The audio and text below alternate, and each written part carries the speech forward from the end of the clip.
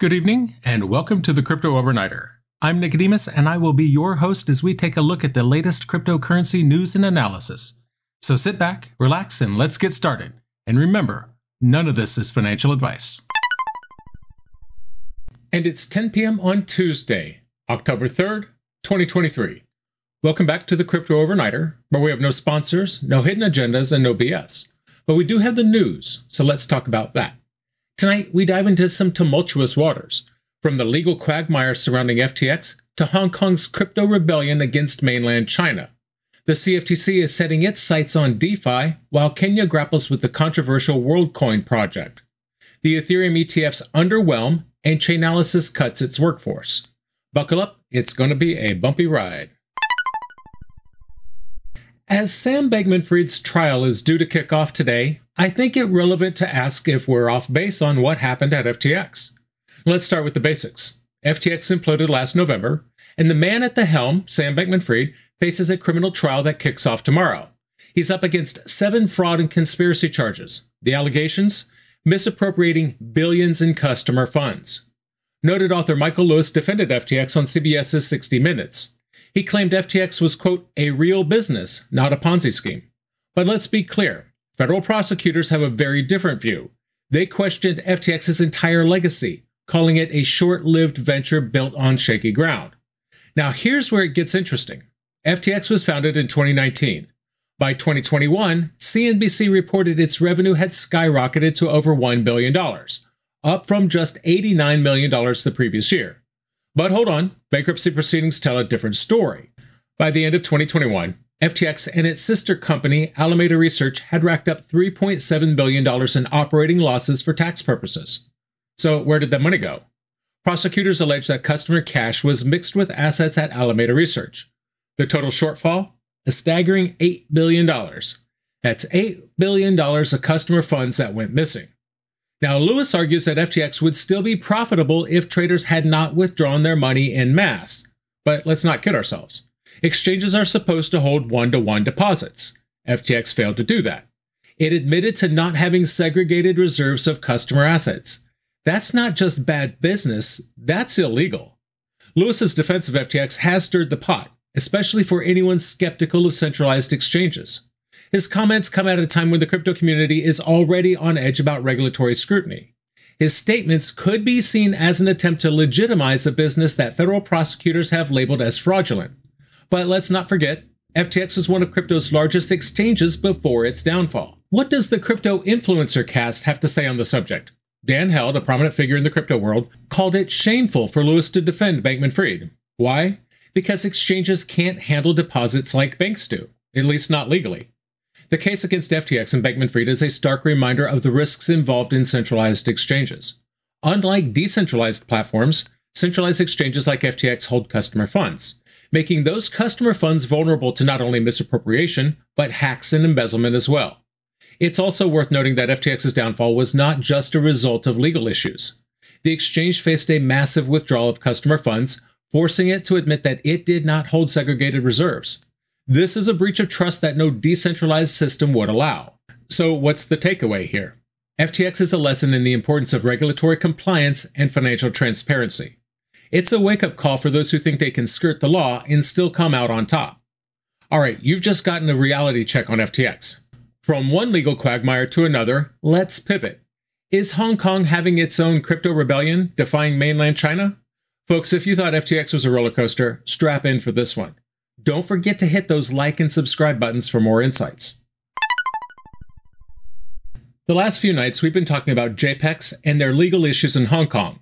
So this came after loosening the restrictions on crypto trading for retail investors on the island city. But for tonight, let's ignore the trouble with JPEX and talk instead about Hong Kong's growing role in the East Asian crypto landscape. This is a seismic shift that could reshape the power dynamics in the region. Hong Kong has emerged as a potential tailwind for East Asia's crypto volumes. Why? Well, China's anti-crypto regulations have led to a plummet in trading volumes. But Hong Kong is defying the trend. A recent Chainalysis report reveals that Hong Kong traded approximately $64 billion in crypto between July 2022 and June 2023. That's staggering, especially when you consider that Hong Kong's population is just 0.5% the size of mainland China's. Hong Kong's crypto-friendly stance has led to speculation that China might be warming up to digital assets. Could Hong Kong be China's testing ground for crypto initiatives? It's a possibility. Hong Kong operates as a special administrative region, giving it autonomy over many policies, including cryptocurrency regulation. But let's not forget the role of over-the-counter markets. These markets in Hong Kong are highly active and typically facilitate large transfers for institutional investors and high-net-worth individuals.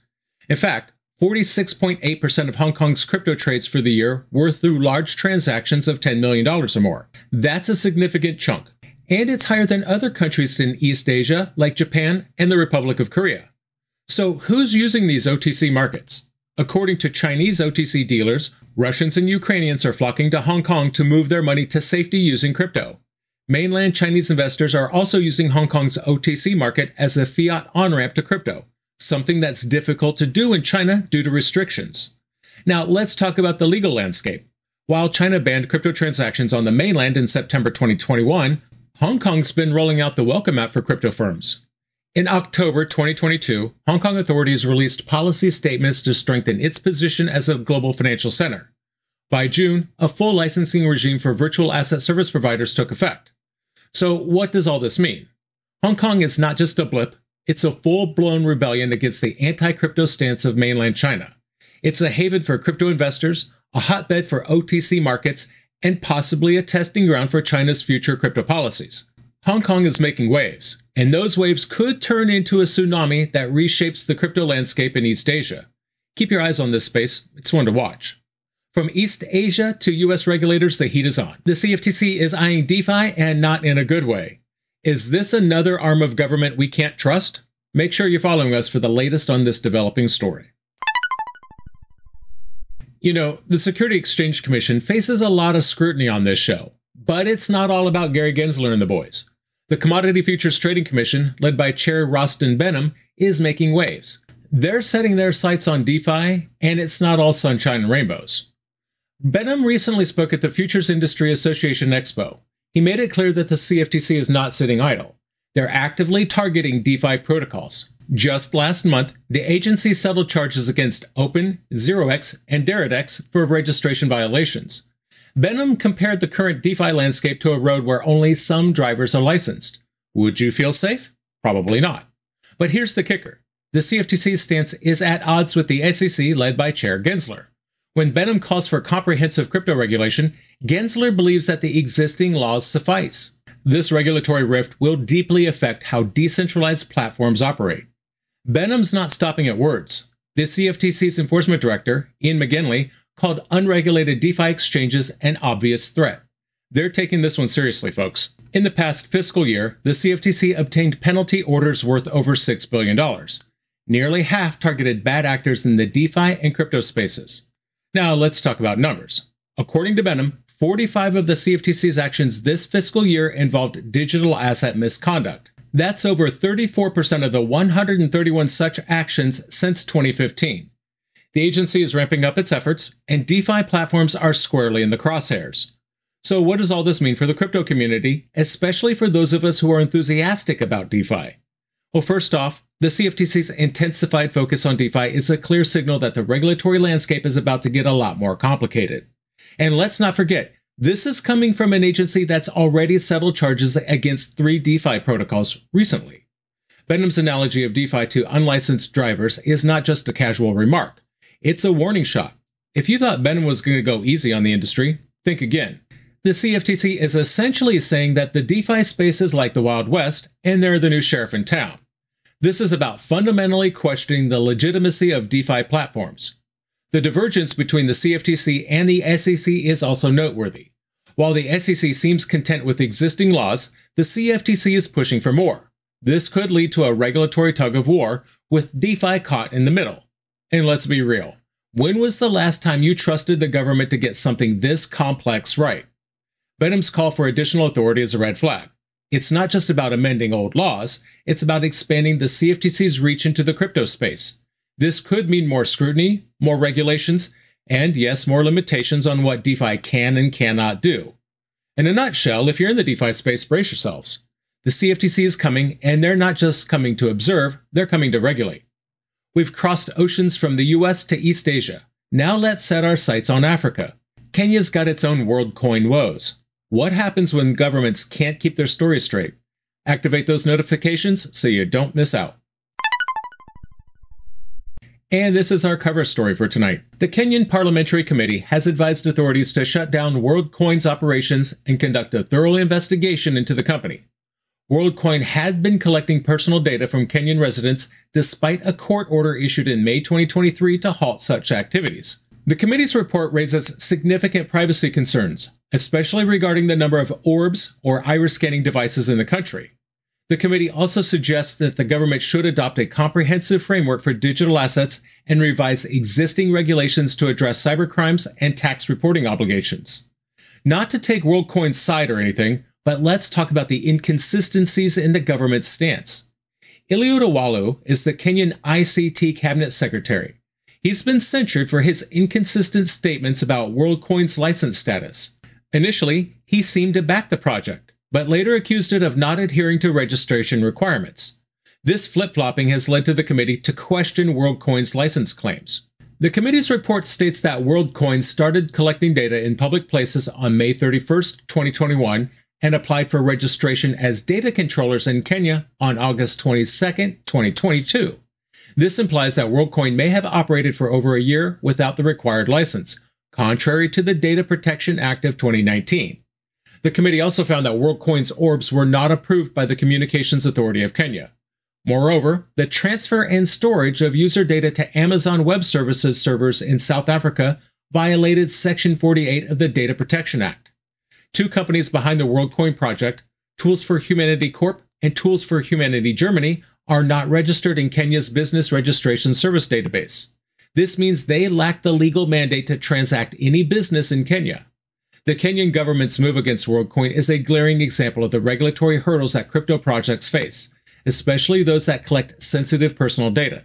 This is a classic case of government overreach and a lack of clarity in regulations, leaving projects like WorldCoin in a state of limbo. The fact that WorldCoin's orbs were not approved by the Communications Authority of Kenya raises questions about the project's due diligence. While the crypto world is enthusiastic about decentralization and financial freedom, the sword of regulation hangs heavy. The Kenyan government's concerns about data protection and user privacy are valid, but also serve as a convenient excuse to clamp down on crypto projects. So what we have here is a multi-layered fiasco. WorldCoin's operations in Kenya are not just a violation of data protection laws, they also raise questions about the government's ability to regulate digital assets effectively. We've touched on legal battles and government oversight, but what about investor sentiment? Ethereum's ETFs hit the market, and let's just say they didn't exactly soar. Want to know why? Stick around and find out. Lately, we've been talking about the impending launch of Ethereum futures exchange-traded funds. Now, you'd think the launch of 9 new Ethereum ETFs would be a momentous occasion, right? Well, not so fast. The first day of trading for these 9 products saw a total volume of less than $2 million. That's right, less than $2 million across all 9 ETFs. Now, to give you some perspective, the ProShares Bitcoin Strategy ETF, which launched last year, saw more than $1 billion in trading volume on its first day. So what's going on? Investment firms ProShares, VanEck, Bitwise, Valkyrie, Kelly, and VolShares all threw their hats into the ring. ProShares launched 3 funds, including the Ether Strategy Fund. VanEck rolled out its Ethereum Strategy ETF, and Bitwise debuted its Ethereum Strategy ETF, among others. Valkyrie's Bitcoin and Ether Strategy ETF took the lead with around $787,000 worth of shares traded. Now, not all of these ETFs are pure Ether plays. Some of them, like Valkyrie's, track a combination of Bitcoin and Ether futures. But even so, the numbers are far from impressive. Why the lackluster performance? One reason could be that the SEC has yet to approve a spot crypto ETF. People are waiting for spot ETFs because they let investors gain exposure to the actual cryptocurrency at its current price, rather than betting on its future price. And let's face it, the SEC isn't exactly crypto's best friend. They've been dragging their feet on approving these spot ETFs, keeping Wall Street and retail investors in limbo. Another question to consider is the current state of the crypto market. Ethereum's price at the time of the ETF's launch was around $1,690, a modest 24-hour rise of just 0.5%. It's clear that the market is still wary about these Ethereum futures ETFs. Whether it's distrust in the SEC or just a more cautious approach to crypto investing, the lukewarm reception speaks volumes. And until the SEC gets its act together and approves a spot crypto ETF, it seems like these future ETFs will continue to underperform. From ETFs to the job market, Chainalysis is making cuts, and it's not just a one-off event. This is a sign of the times, folks. As always, if you want more crypto news, make sure you're subscribed. Tonight, we're diving into the recent layoffs at Chainalysis. This is a symptom of broader market conditions that should have us all paying attention. Chainalysis confirmed a workforce reduction on October 3rd, letting go of about 15% of its employees. That's roughly 135 people out of a workforce that was nearly 900 strong. This isn't the first time Chainalysis has had to make such a move. Earlier this year, in February, they cut around 40 to 50 employees. The reason? A bearish crypto market affecting the demand for their commercial products. Now let's talk about the sectors hit hardest within the company. The majority of these layoffs have impacted the marketing and business development teams, particularly those focusing on the private sector. This is a clear pivot towards government clients, which already make up 70% of the company's revenue. Their VP of Communications, Madeline Kennedy, stated that despite the layoffs, Chainalysis remains financially stable with ample cash reserves. The move is more about future-proofing the company in a volatile market than a desperate attempt to stay afloat. The crypto market's downturn is causing a shift in the tech job market itself. Data shows a surge in interest in AI jobs over crypto jobs, and that's something I'm seeing in my day job mining fiat currency as well. AI is exploding in terms of hype and breadth. It's sucking all of the oxygen out of the room in the venture capital space, although it looks like the bubble is slowly starting to burst, given the valuations of some of the funding rounds we've seen lately. It's a seismic shift. Even as companies like Venmo, MasterCard, and PayPal are entering the crypto space, interest in crypto jobs is declining. Chainalysis, known for its collaboration with governments on crypto-related probes, remains optimistic. They're backed by Singapore's sovereign wealth fund GIC, which adds another layer of complexity to the situation. Are they pivoting towards more centralized players while the market shows signs of decentralization? The layoffs at Chainalysis are a glaring sign of the crypto bear market's impact on the industry. While the company claims to be well-positioned for long-term success, the recent cuts suggest a more cautious approach. Chainalysis has been a key player in providing blockchain analysis to government agencies, financial institutions, and cryptocurrency businesses.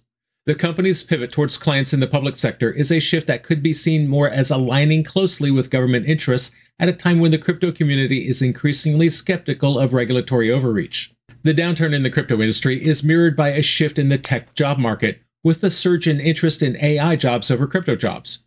This could be indicative of a broader trend where tech professionals are hedging their bets by moving to sectors that are currently less volatile.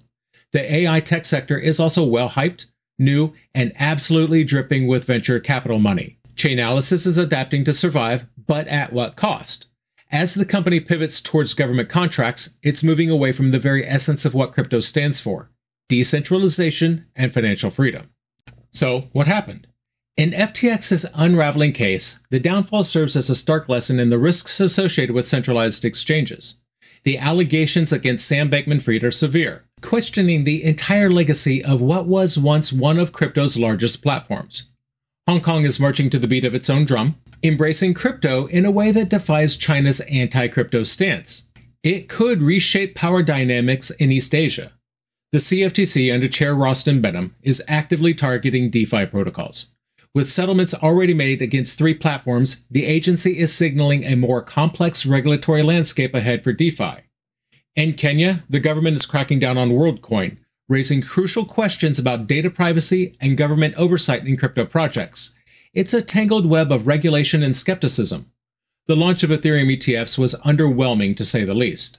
A total trading volume of less than $2 million across 9 products indicates a general distrust or perhaps fatigue among investors. Chainalysis cut about 15% of its workforce. These losses are clear victims of the crypto bear market's impact on the industry. Tonight's episode takes us through a labyrinth of legal battles, regulatory overreaches, and market downturns. From Sam's legal troubles to Hong Kong's emerging role as a crypto hub, we examined how centralized and decentralized forces are shaping the crypto landscape. The CFTC's focus on DeFi protocols signals a tightening regulatory grip, While the Kenyan government's action against WorldCoin showcases the pitfalls of data collection in the crypto space, as well as violating everything that makes crypto crypto. Lackluster Ethereum ETF launches and Chainalysis's workforce cuts also echo the prevailing caution in the market. Each of these stories reveals a crypto ecosystem at a crossroads. The choices made by regulators, businesses, and individual actors will determine whether we move toward a future of innovation and financial freedom, or one of stifling controls and centralized power. In this volatile landscape, vigilance is not just advisable, it's essential. And that's going to do it for us tonight. I want to thank you, my listeners, because when you stop listening, I will stop talking. If you enjoyed tonight's show, then please like, follow, subscribe, leave a rating, or maybe a review. And in the meantime, we'll see you tomorrow night.